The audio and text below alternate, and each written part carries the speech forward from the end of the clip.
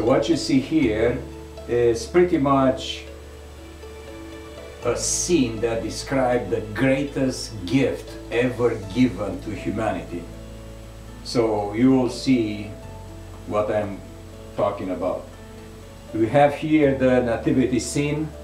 Now we are in the Christmas season, and this represents the incarnation of our Lord Jesus.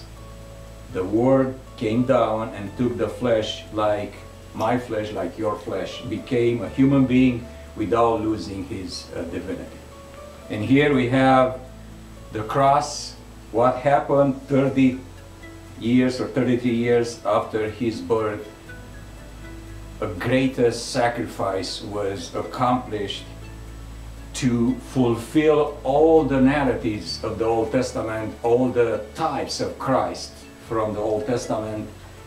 And when John the Baptist introduced Jesus to the audience back in Palestine, he looked when Jesus came and declared with a loud voice, "He is the Lamb of God that is going to lift, to erase, to take care of the sinfulness of the entire world." And Jesus was baptized, and the Holy Spirit descended upon him and remained. And God told John, "The one that you will see, the Holy Spirit coming as a dove and remaining, he is my son." So God introduced Jesus, his son, to John, and then the rest is history. And thanks God that has been recorded in the pages of the New Testament. So to describe the greatest gift ever, I need time to unpack that one. But I wrote a book, and recently was released and published. It's called The Journey of Transformation. And this is the way I start the book, with this first chapter, the extraordinary gift. I'm talking about the gift of righteousness, the grace of God, the living Son of God that sacrificed for you and for me. When we are born in our family, in our biological families, we are born already separated from God. And you know, this illustrates that I was born, biologically speaking, in the domain of darkness. So in other words, when I was born, I already sat on this chair, this seat of the enemies of God. So you and I, all of us, we are born as enemies of God. So we needed something to happen in our lives in order to become friends. So what happened is, just as I said, about 33 years after his birth, Jesus died on a cross on Calvary. And you see here, the cross has two sides. You know, I call that side A and side B. So side A speaks about the death of Jesus. So through his death, we are saved, but also we need a power to live now a new life. And through his resurrected life, we can live for Christ. So we have, the cross brings provision not only for our salvation, but also for our progressive sanctification.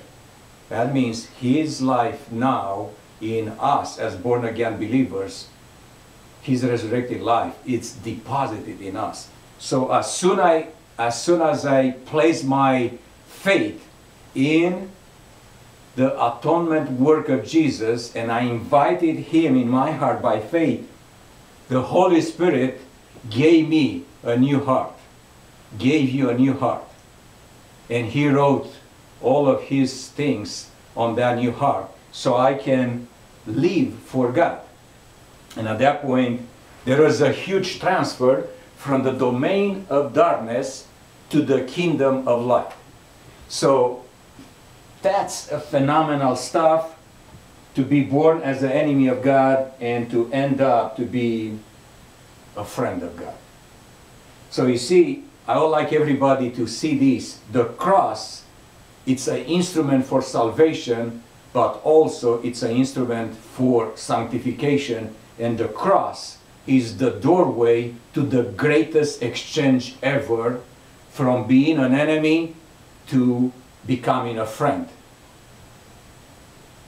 And that's the greatest gift that God was able to give each and every one of us without compromising His holiness and without ignoring our sinfulness. He found the solutions. Through Jesus Christ, He gave us the robe of righteousness. So let me illustrate this. Remember the prophecy in the Old Testament that one of the priests was dressed in filthy clothes and stuff like that, and God commanded that all of those clothes would be stripped off? This is exactly what happened to me when I was saved, and this is exactly what happened to you when you are saved.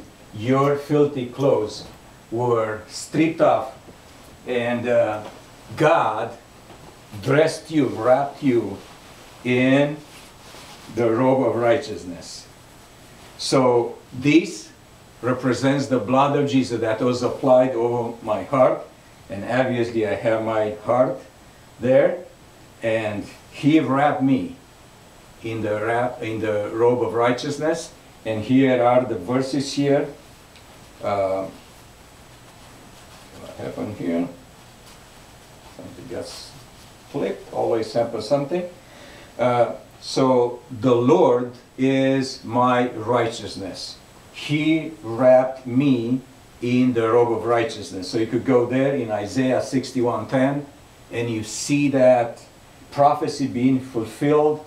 The Lord is our righteousness. You go there on Jeremiah 33:16, and you find those promises from the Old Testament prophecies that were written 600 years before Christ and were fulfilled when Jesus sacrificed Himself on that cross.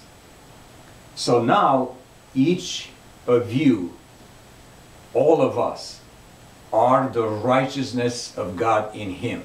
So imagine that you are as righteous as the Son of God. I know that for a lot of Christians it's very difficult to accept, but I decided to accept what is written in the Word of God.